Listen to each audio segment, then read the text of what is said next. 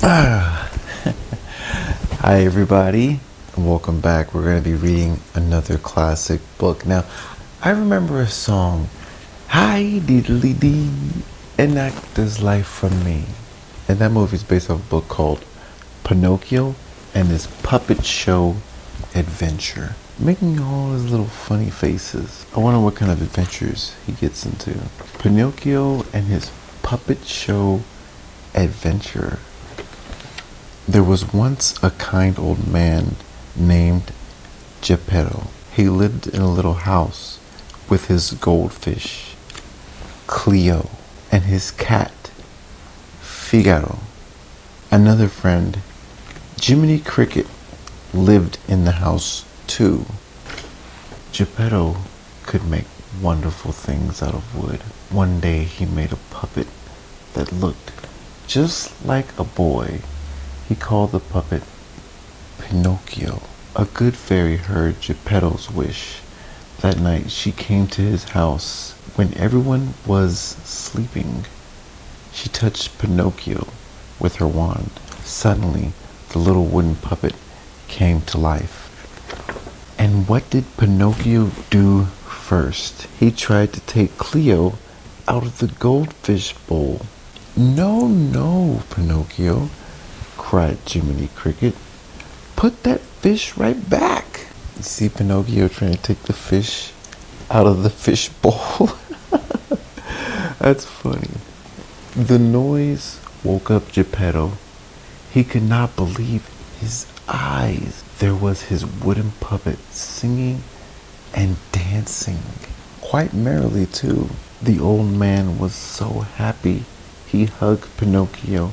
My son, he said, my own little wooden son. Geppetto wanted to cook breakfast for Pinocchio, but there was nothing to eat. Let me go out and buy some food, father, said Pinocchio. My, what a good boy you are, said Geppetto. The old man gave Pinocchio some money and a list of things to buy. Jiminy Cricket was not so sure that Pinocchio was a good boy. I will just follow him and see, he said to himself. You see, Jiminy Cricket decided he's going to follow Pinocchio. And you see the sign right there?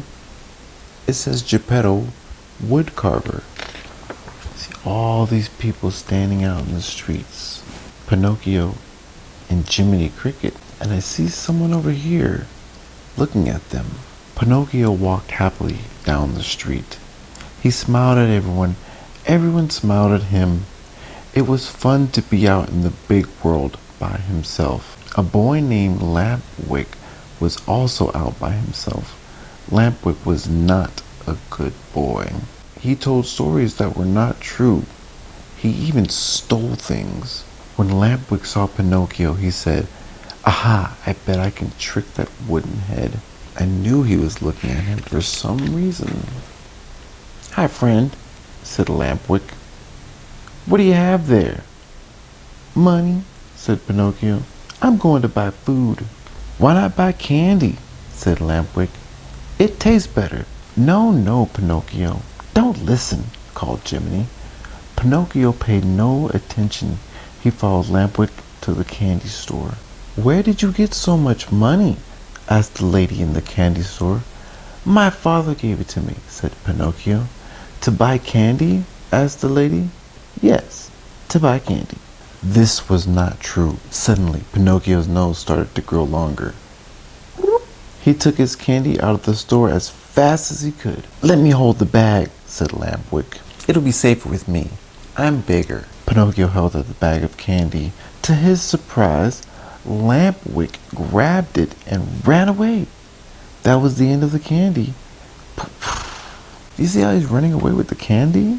What happened? Asked Jiminy. Where is all your father's money? I lost it, said Pinocchio. Right away his nose grew still longer. You did not lose the money, said Jiminy. You used it for candy. Well, at least take what is left and buy a little food for Geppetto. As he walked toward home, Pinocchio held the bag of food in front of his face.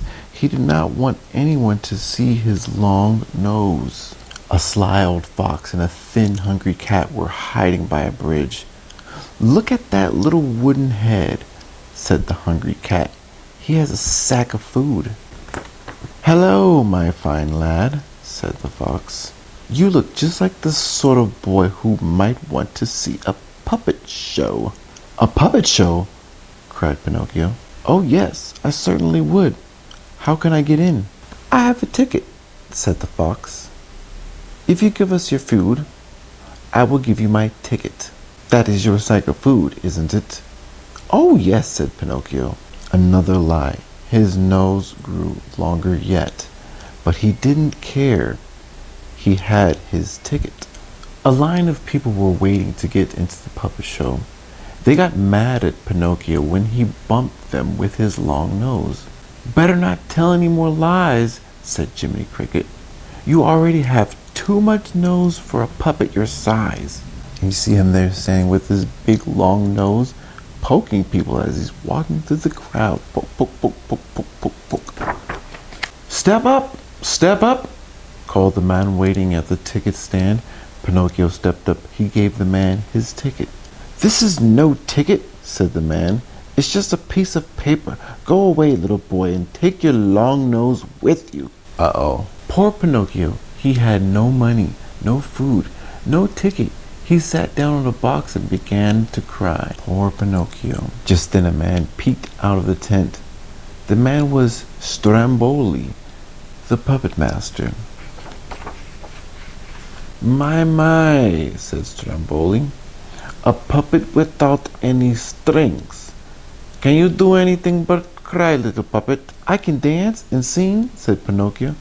"Show me," said Stromboli.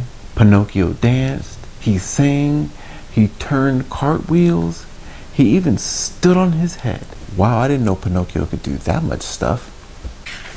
Then Stromboli showed his puppets to Pinocchio. He pulled their strings, and puppets kicked their feet. "You don't need any strings," said Stromboli.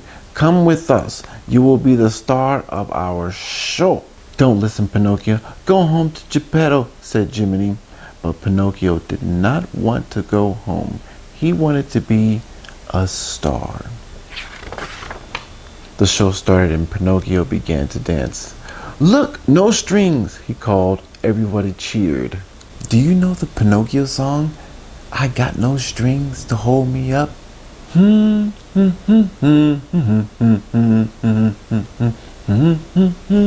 But the other puppets had strings. Pinocchio's long nose got caught in the strings. He crashed to the floor. Everybody started to laugh. Suddenly, Pinocchio was unhappy. He did not like to have people laugh at him. "I am not such a great star after all," he said. "I want to go home to Geppetto." "Oh no, you are not going home," said Stromboli. "You belong to me now. This bird cage will be your home, my little long-nosed friend." "Help!" called Pinocchio from the inside of his cage. "Let me out!" But the puppets could not help. They could not move unless someone pulled their strings. Jiminy could not help either. He was too small, but he could get help.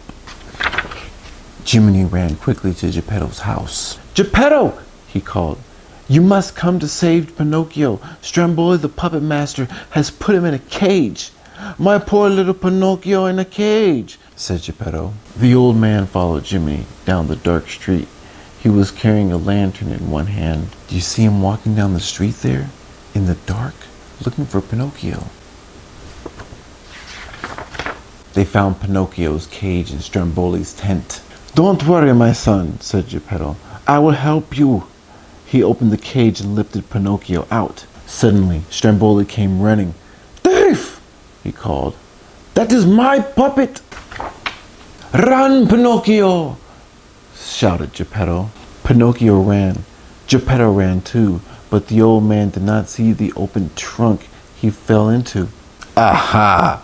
Now I have you!" shouted Stromboli in a terrible voice. "I will save you, father," called Pinocchio. Quickly he went up a ladder to the place where the puppets were hanging. You see Pinocchio there, trying to save his father? Coming up the ladder? Pinocchio dropped the puppets, strings and all, onto Stromboli. The puppet master could not move. Geppetto was safe. "My good, brave Pinocchio," said Geppetto, and he hugged his little son. Fast as they could, Geppetto, Pinocchio, and Jiminy ran off towards home. See, after they got back together, they all ran back home. As soon as they were safe home, Geppetto took a look at Pinocchio.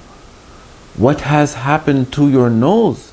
he cried. "Tell him the truth now," said Jiminy. This time, Pinocchio did tell the truth. He told Geppetto about everything, just as it had happened. While he talked, his nose got shorter and shorter. Finally, it was just the way Geppetto had made it. Never again, Pinocchio decided, would he tell a lie. Never again. And you see, his nose got smaller, and then him deciding that he's going to do good from now on and not just lie. And that's the end of this story. I hope you learned a lesson about this story about Pinocchio, just like I did, because I learned that good things happen and things work out the way they're supposed to when you tell the truth instead of lying. This has been Walt Disney's Pinocchio and his puppet show adventures. I hope you enjoyed the story. Make sure you subscribe, and I'll see you guys on the next video. Bye.